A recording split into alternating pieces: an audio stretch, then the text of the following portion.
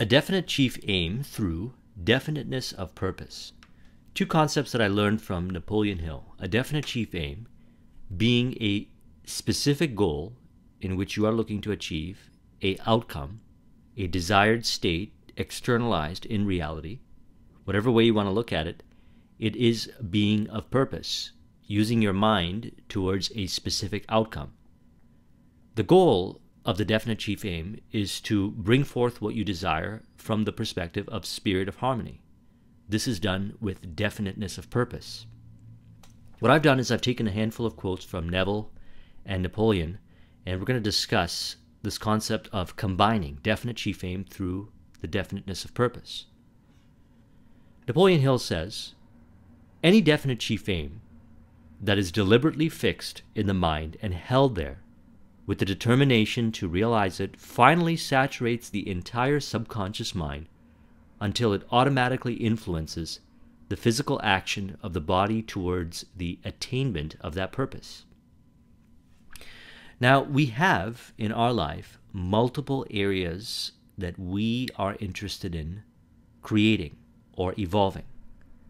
And to understand this, we refer to this Zig Ziglar's Wheel of Life, 7 different areas: career, financial, spiritual, physical, intellectual, family, and social.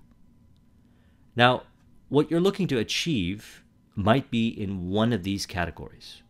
And so you create a definite chief aim based on that category. Usually, it's in the realm of financial or relationships or something, but it could be any one of these. Now, definiteness of purpose, in my opinion, is taking all these areas and linking it over to your definite chief aim. That means that you see career, financial, spiritual, physical, intellectual, family, and social as contributing factors to your definite chief aim. And you see your definite chief aim as contributing factors to all of these. Now, what we're going to do in this video is weave them all together.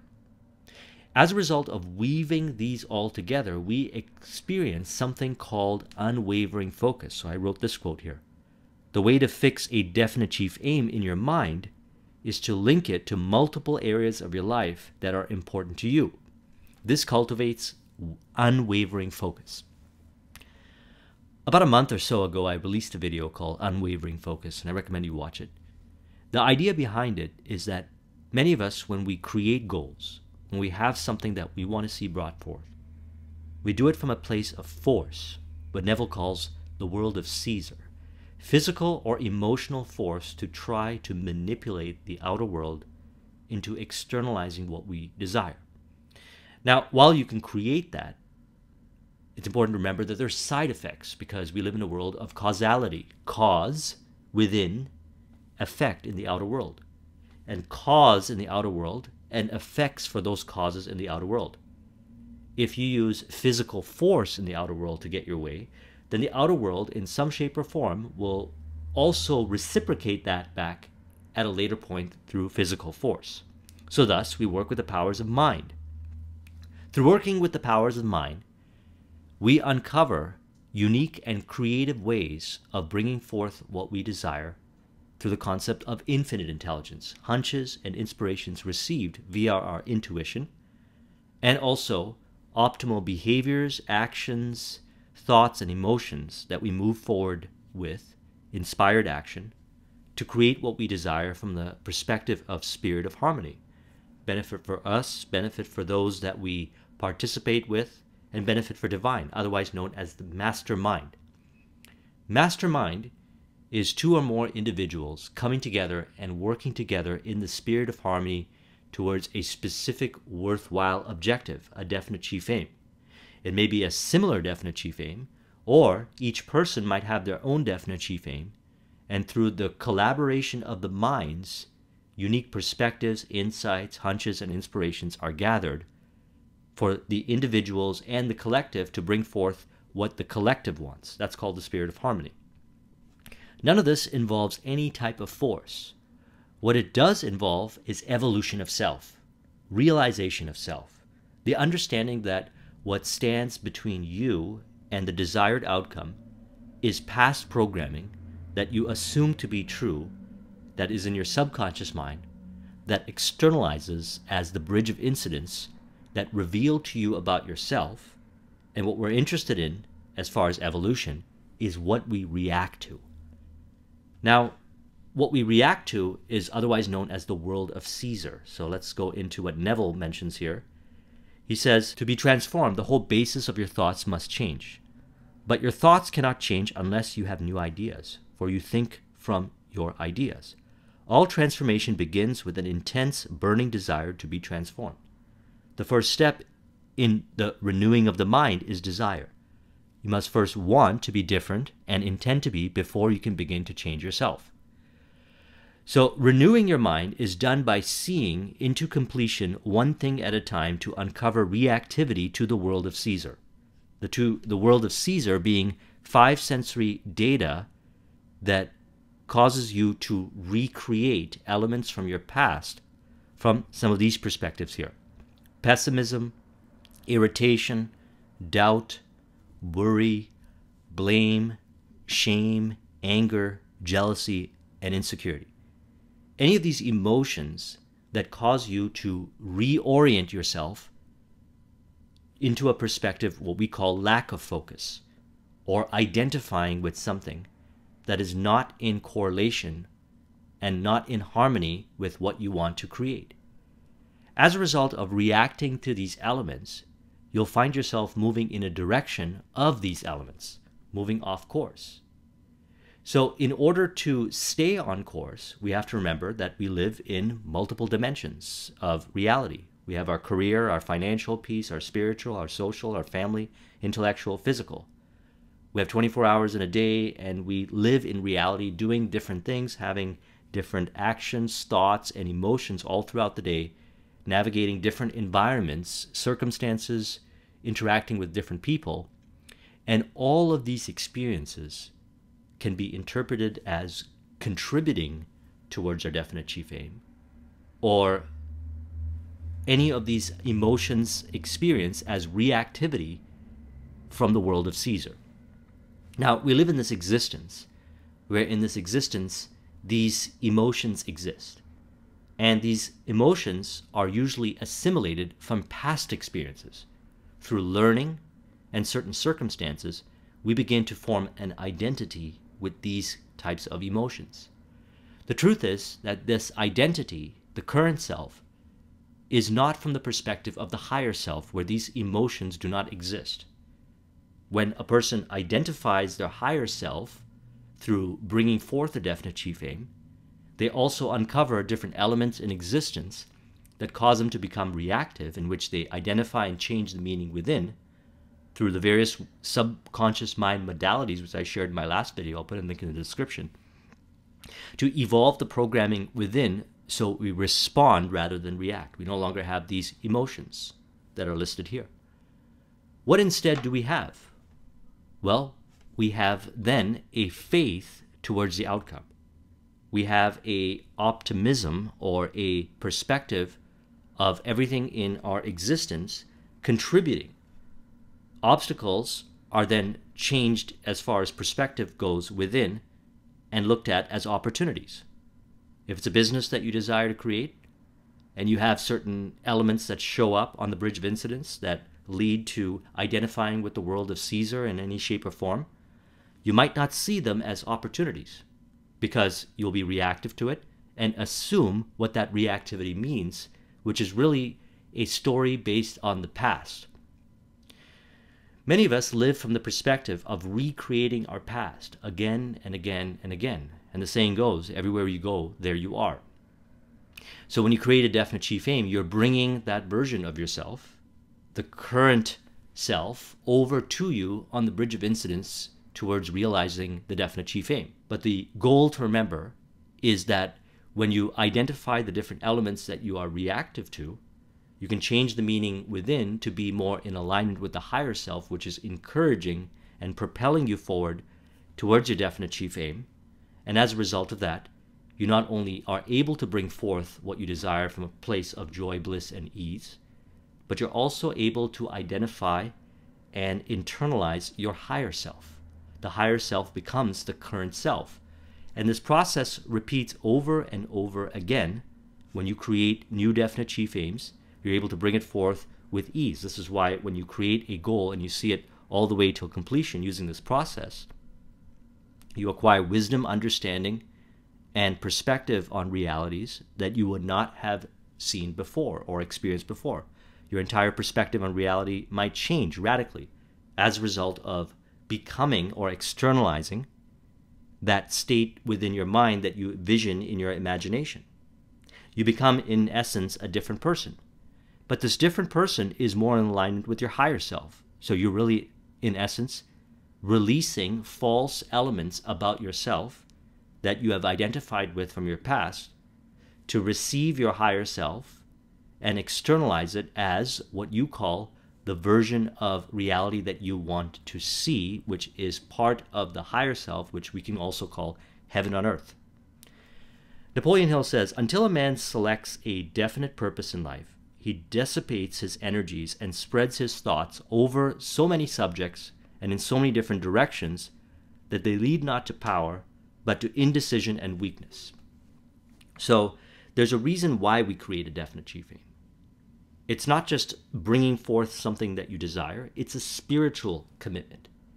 It's a commitment to receive your higher self, to live your higher self. And the reason why we say this is because one of my concepts that I talk about a lot is flow. Flow is where challenge meets skill. But flow is a feeling. It is an alignment with intuition. It is where we use our intelligence, plus the creative intelligence, and other elements that we learn along the journey to bring forth what we desire and experience what we call bliss.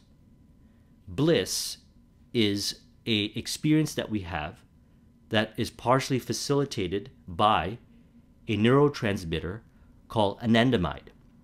Anandamide is released and binds to THC receptors in the brain, and what is found is that it is released when a person is in flow. So by being in flow, you release this neurotransmitter, which, by the way, we're just talking it from a physical standpoint. There's the emotional, mental, and spiritual standpoint. And from the physical standpoint, you experience this sensation called bliss. So thus, the pathway to spiritually receiving your higher self and living your higher self is supported by your physical being. Now, your definite chief aim, as Napoleon Hill says, in life should be selected with deliberate care.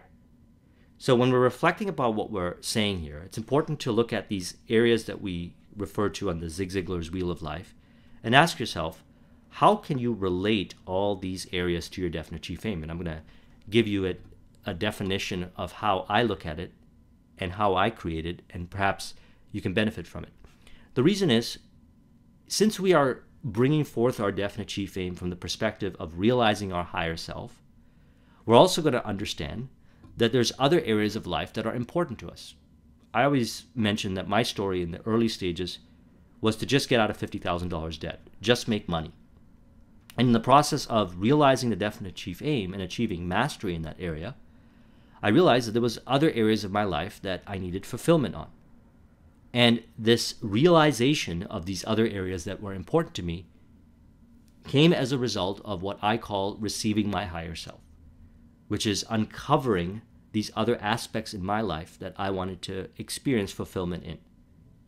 And as a result of then creating new definite chief aims that became more holistic in nature, that included these other areas, I then realized that I can then value these other areas and not see them as conflicting to my definite chief aim, but rather supporting and contributing to my definite chief aim, thus also cultivating those areas. So the definite chief aim may be one thing specific, but it also contributes to all areas of your life. And as a result of doing this, you also receive different hunches and inspirations from your higher self, which then replaces the current self in the, you could say, paradigm or the identity. Now, when we think about identity for a moment, let's reflect upon this, and I've discussed this in a handful of videos. Anything that we say I am to, we assume to be that person. The truth is, we are transcendent to what we say I am to.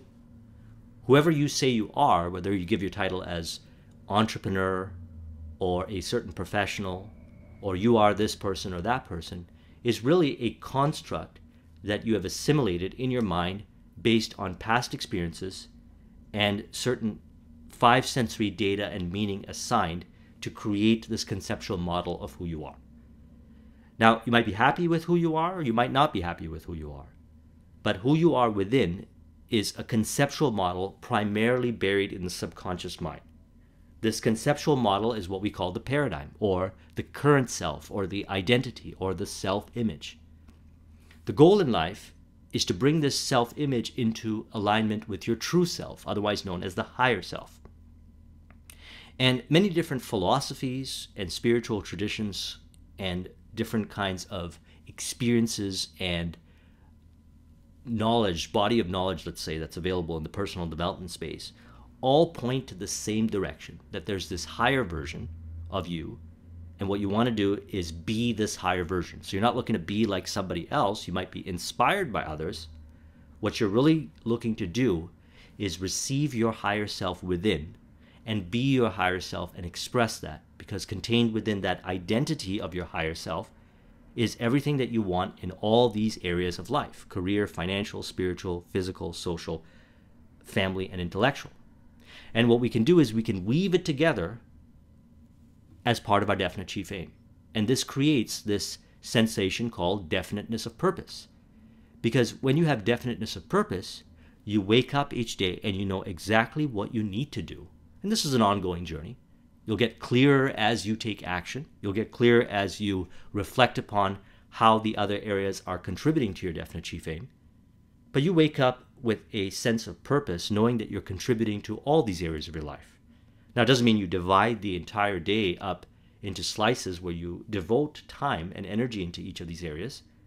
That will be determined by your inner voice. You'll know, because it's not about quantity of time, it's quality of time. It's not about the magnitude that you do, it's about the right amount that is right for you, which is received on the journey towards creating your definite chief aim. Your definite chief aim is, as mentioned earlier, a spiritual commitment. It's designed to evolve you and receive certain elements within you to help you have realizations about life in each of these areas that will be true to you, that you will honor, which you will then learn to trust yourself.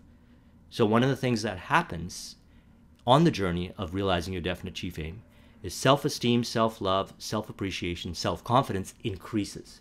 Why? Because you trust your inner voice. You don't allow the noise of other people's opinions. You may listen to it, you may acknowledge it, and if it resonates with you, you might integrate it, but you don't let those opinions drown out your own inner voice. Because you know that you are being well-rounded with your life, and you also know you're moving towards a purpose. To realize that purpose, to evolve within and receive your higher self and internalize your higher self, and also contribute to these other areas of life that are important to you. Neville says the desire which realizes itself is always a desire upon which attention is exclusively concentrated. For the idea is endowed with power only in proportion to the degree of attention fixed on it. Concentrated observation is the attentive attitude directed from some specific end.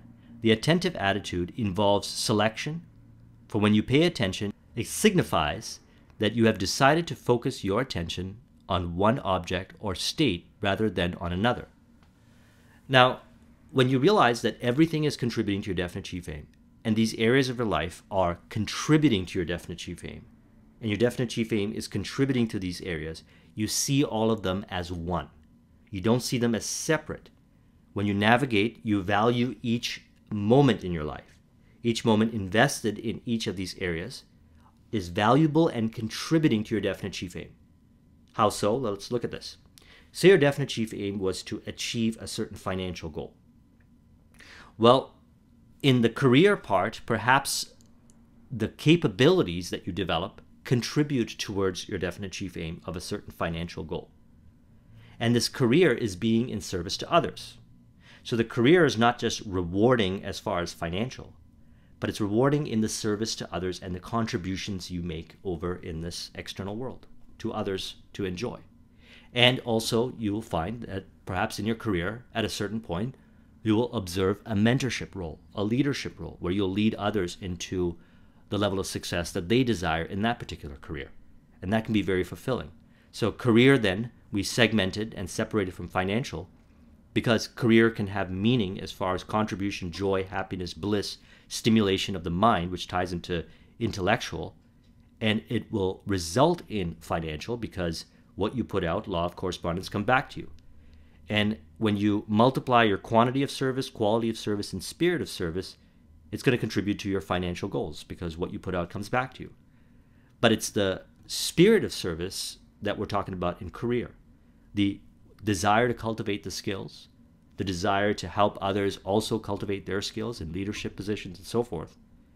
That's a contributing factor towards the financial goal. Social is also a contributing factor to the financial goal. The people that you associate with, the kind of relationships that you have, and the interactions uplift you, inspire you, and contribute, and also reveal aspects about you. If it's reactive elements that are being received in the experiences you have in social, you can also reflect upon it and evolve the programming within. And by evolving yourself from reactivity to the five sensory data-based elements in the world of Caesar, you then gain greater insights to be more from a place of responsiveness, which also contributes to your financial goals. And perhaps the social environment or the social circle and people that you choose to associate with also advise you and bring you certain relationships into certain environments that can educate you or further your financial goal.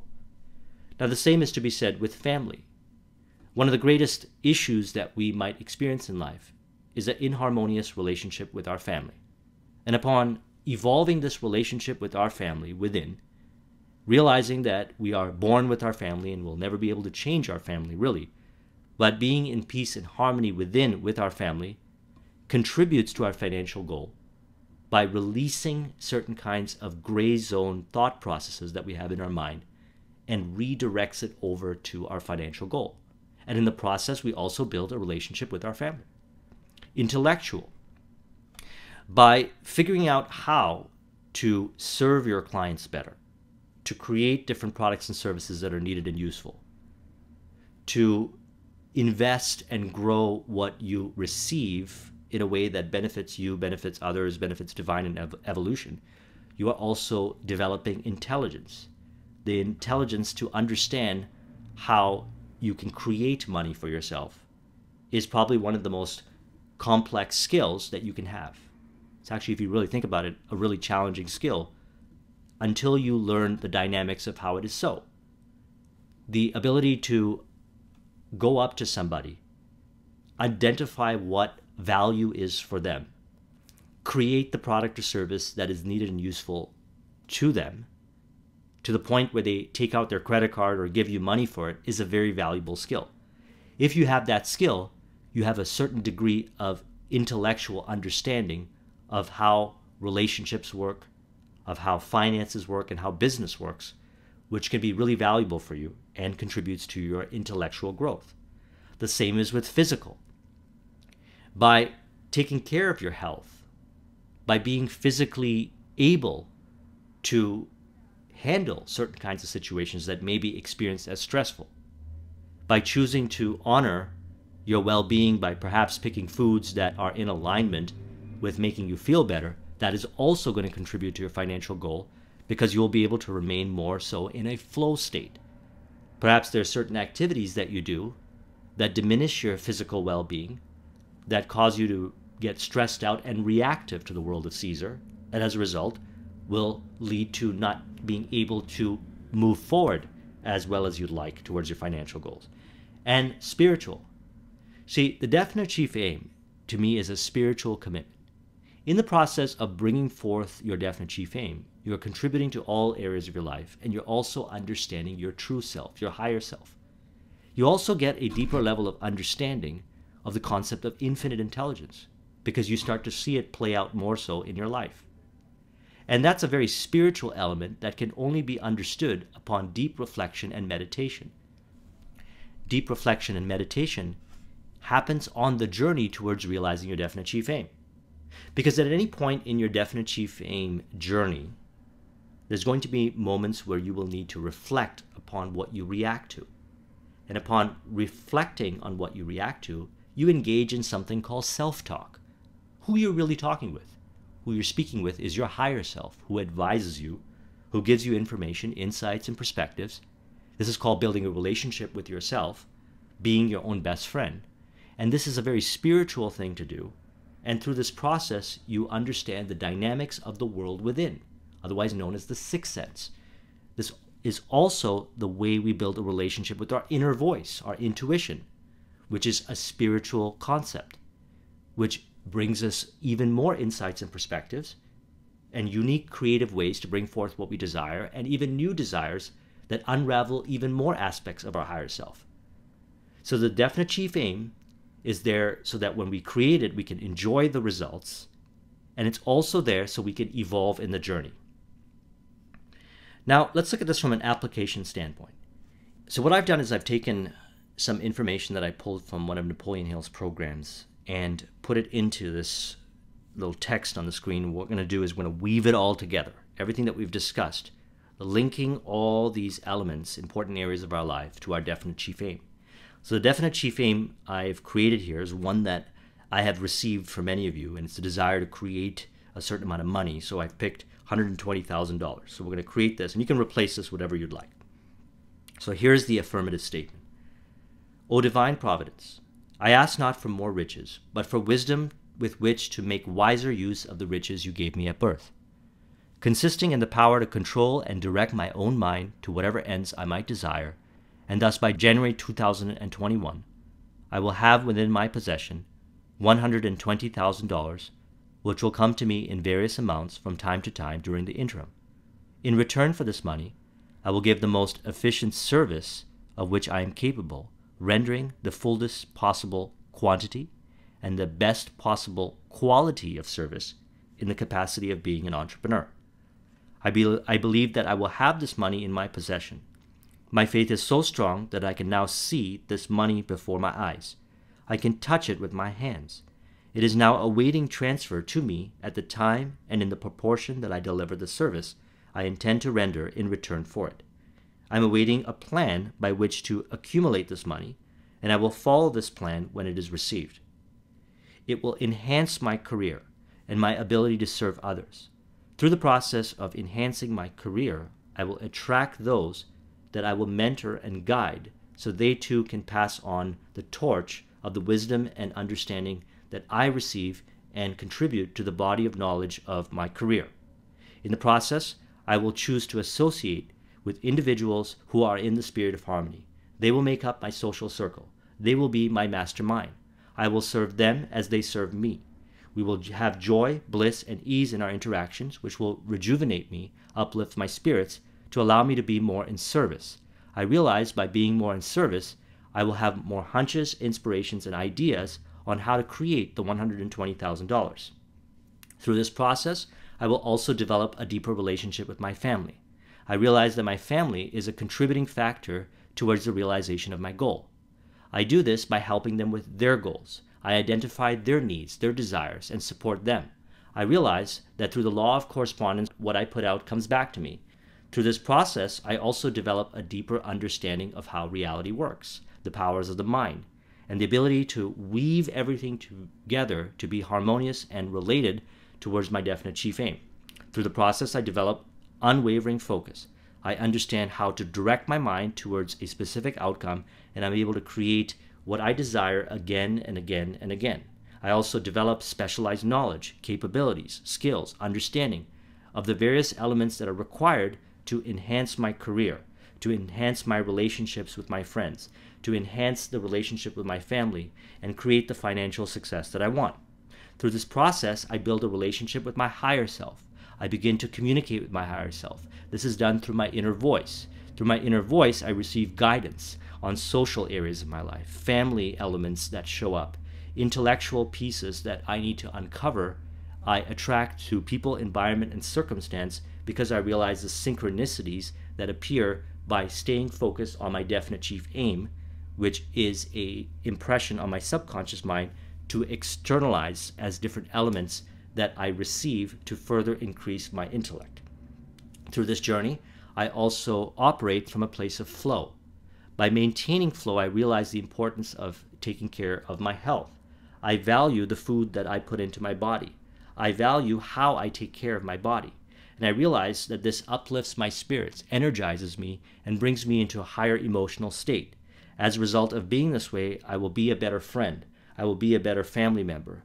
I will move forward in my career and lead others in the space of my endeavor from a place of joy and passion, spirit of service, quantity of service, and quality of service. Through this process, I uncover even deeper intellectual capability because I realize that a physical body translates into a greater capacity and capability to use my brain and mind to direct it towards the outcome of my definite chief aim. So by having a process like this and affirming these kind of statements, and feel free to take what I'm sharing with you, which I just created, because what I do is whenever I create a definite chief aim, I do the same process.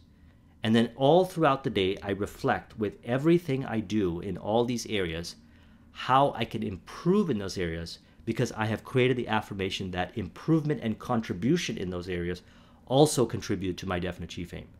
And as the saying goes, as you believe, so it shall be done unto you.